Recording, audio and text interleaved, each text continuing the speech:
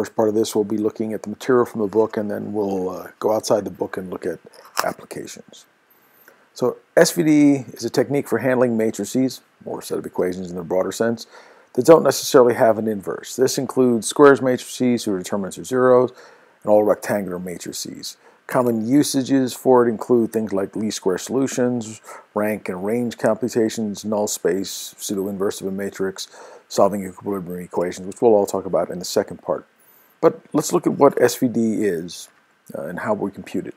So let's start with a 2x2 case, because your intuition is probably a little better there. We can draw a lot more stuff. So let's think about having, of course, we know what orthogonal vectors and orthogonal matrices are. So we take our orthonormal vectors, pen them together, and get an orthogonal matrix. And the idea of SVD is to think about a slightly different problem where we want to find matrices VU and sigma, or W, depends on where we'll go, we'll use different notations, such that A times V is equal to U times sigma, where sigma is a diagonal matrix. And we call this the singular value decomposition of A. A is U sigma V transpose, and little sigma sub i's are called the singular values of A. And so let's see how we get this and what it really means. Now, it might be not intuitive why this is an interesting thing, but it'll become clear in a couple of minutes. So let's first start by looking at the symmetric positive definite matrices such as A transpose A, kind of thing we saw when we did PCA. That matrix is real and has positive eigenvalues, and its eigenvectors, by definition, are orthogonal. So if we were to have that SVD, if we just somehow somebody gave us those matrices, we could plug it in and say, well, what's A transpose A? Well, that's U sigma V transpose, quantity transposed, times U sigma V transpose. Now I use the fact that I can take the transpose. Remember, when I take the transpose inside, I swap the order of the matrices when I transpose them. So then I get V sigma transpose U sigma V transpose. U transpose U, because U is orthogonal, goes away. I get V sigma transpose sigma V transpose. I can now take the sigma transpose sigma and call that, say, lambda squared, where lambda is, in fact, lambda 1, lambda 2, that's equal to sigma, which is equal to the singular value squared. And this turns out to be the eigendecomposition of A transpose A. Because of that, we call V the right singular vectors of A. Okay, in fact, if we go back to its definition here, you can sort of see V is the right side of A, so we call it the right singular vectors of A. The eigendecomposition of another positive semi-different matrix we've talked about when we were just looking at the covariance matrix, AA transpose, we can do the same kind of thing, plug in A's SVD type decomposition, multiply it out. Again, in the middle we get V transpose V kinds of things that are orthogonal, so they disappear. And we also see that the eigenvalues for both sigma transpose sigma is equal to sigma sigma transpose. That is, the eigenvalues of A transpose A and AA transpose are the same. In this case, we talk about the eigenvectors of this as the left singular vectors of A. And again, if we go back to the original idea that A is equal to U sigma V transpose, A and U is on the left side. So we call it the left singular vectors of A. So going back to the summary of that, A is a product of three matrices, an orthonormal matrix, a diagonal matrix, and another orthonormal matrix. So far this is 2x2, so it's pretty easy to just keep track of all the sizes. The interesting property here is that the singular values are the square root of lambda, where lambda I are the eigenvalues of A transpose A and A transpose. And U and V are the eigenvectors of A transpose A and AA transpose. So they're eigenvectors, but of transform matrices. And since at any point in time we can always go ahead and compute UI equals AVI like we did when you're computing your phase space and normalize it, we can continue to use those. So let's look at a numeric example just to put it all into absolute terms, then we'll look at some of the geometry, still in 2D. So if we take our symmetric positive definite matrix, A in this case is, we can look at A transpose and A transpose A. We already know it's going to be the same because it was already symmetric. The eigenvalues of this matrix are 9 and 1, and in this case, the left and right singular vectors are both the identity matrix. So the SVD composition of A is just 1, 0, 0, 1, right? The identity matrix times what was actually A itself, times the other identity matrix. So for a positive definite matrix, symmetric positive definite matrix, the SVD is identical to the eigendecomposition. Okay. For more complicated matrices, when A transpose A and A transpose are not the same, we'll get a slight difference. So let's look at first geometrically, and we'll come back and look at the algebra for a second. So we already saw that for a symmetric positive definite matrix, we get something so that the eigenvectors and the SVD vectors are the same. In fact, what we get out of that is that the action ellipse, the transformation of that is an ellipse, which we've already talked about, and the major and minor axes are just the values of the eigenvectors. So in this drawing, the sort of heavy point is the point 1, 0, and the thinner point is 0, 1. Right, so this is where they go. We transform a circle, it goes into here. We're going to look at the next example before we go into the algebra, give you some intuition. If we now have a matrix that's effectively a shear matrix, it's 1, 2, 0, 1. So this matrix is just going to shear the circle. The point 0, 1, the thin point, is going to be sheared and moved way to the right, whereas the thick point, 1, 0, is just going to stick around where it was before because it's not going to be affected by this transformation. So in this case, we're going to get an ellipse, but notice that the transformation of the E1, E2 vectors don't become the major and minor axes on those ellipses. So that tells us that we're not going to get the eigenvalues and eigenvectors directly, but we're going to get something else. So let's take that shear, and now let's look at A transpose A and A transpose, and you'll see these matrices are no longer the same. The eigenvalues are 5.28 or 5.82 and 0.17 for the A transpose A, which gives us singular values of 2.4 and 0.41. Now, even though these matrices are not the same, you'll notice that they're actually related. There's a diagonal flip around the other axes, not the primary axis, and so they end up having the same eigenvalues for both of these. In all cases, A transpose A and A transpose will have the same eigenvalues, but they'll have different eigenvectors. So the eigenvector of A transpose A, the orthonormal column of vectors associated with this matrix turn out to be these. We're not going to go through the calculation. Computers can do that better than I can. And the eigenvectors of A transpose are a different set. In this case, again, you'll notice there's a strong relationship between them. When we get to a more general case, that won't have to be the case.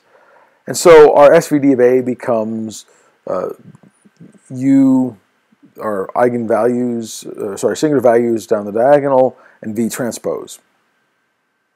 Okay, this was V. Here we want V transpose, but in this case, all that really should do is move the sign around.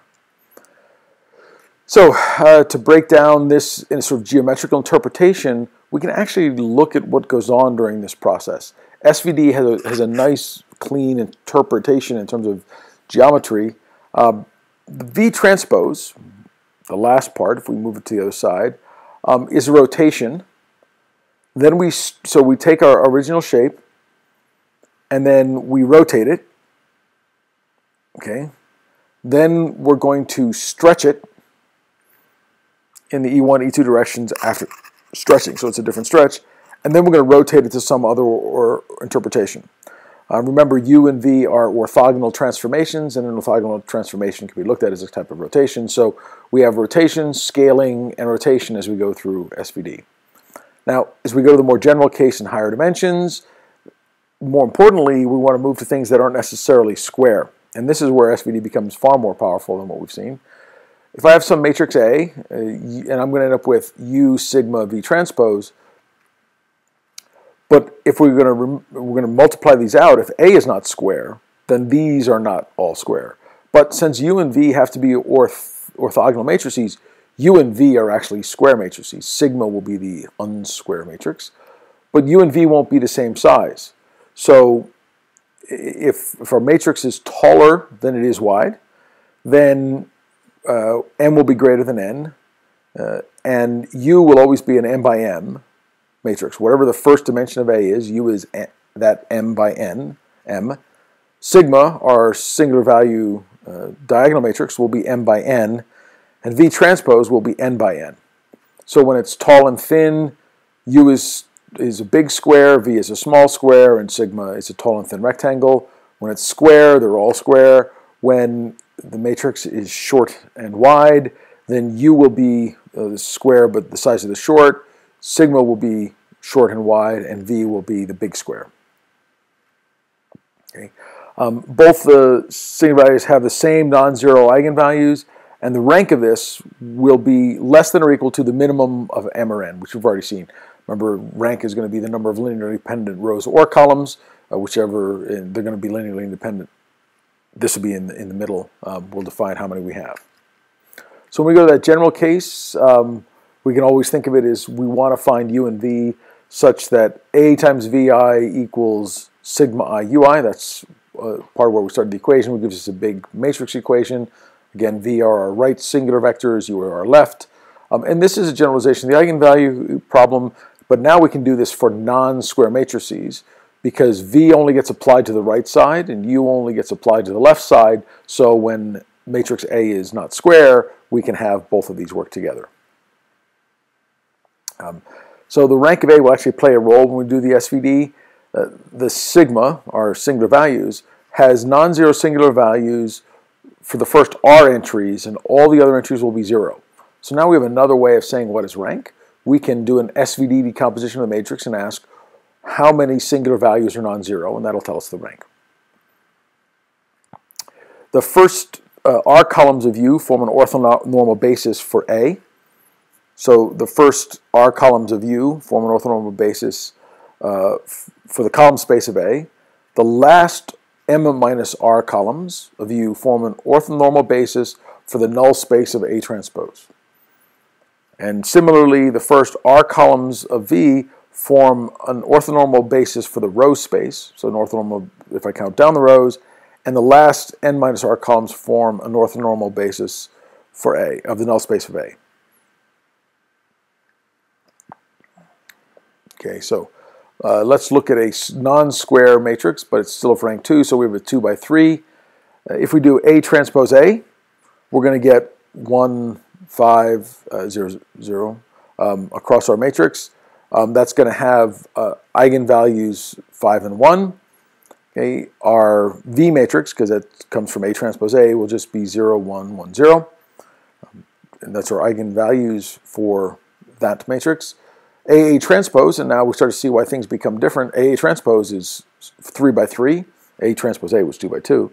We're going to get the first two eigenvalues to be exactly the same, and then the remainder will be 0. So in fact, when a matrix is not square, it's going to have a bunch of zeros down the singular values. In fact, we don't even end up representing them because they're all just from the 0 eigenvalues of the appropriate piece. And so we get our sigma matrix, our singular value matrix, is diagonals of 2.23 and 1 because, again, they're the square root of the eigenvalues. So then our overall transformation is sigma U sigma V transpose is our matrix for A transpose A's eigen, which is U. The eigenvectors of A transpose A are sigma matrix and the eigenvectors of V.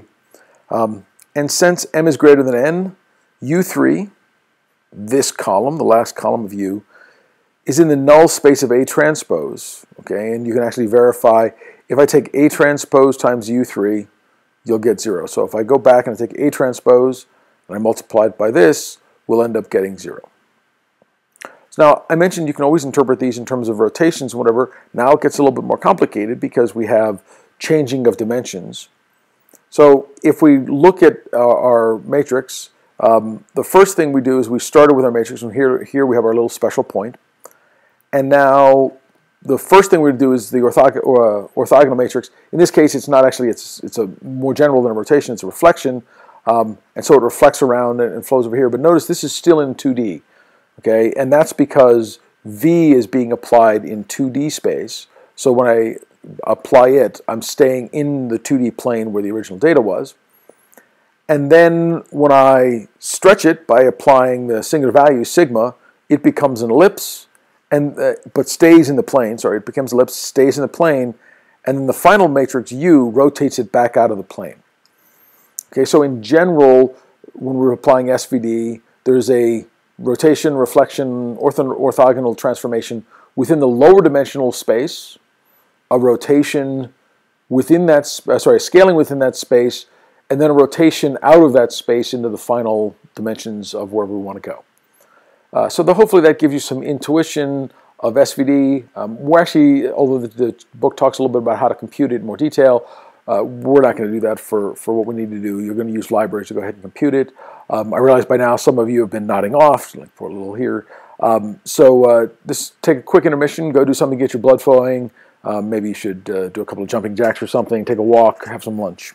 When we come back, we'll get into applications and leave material in the book behind.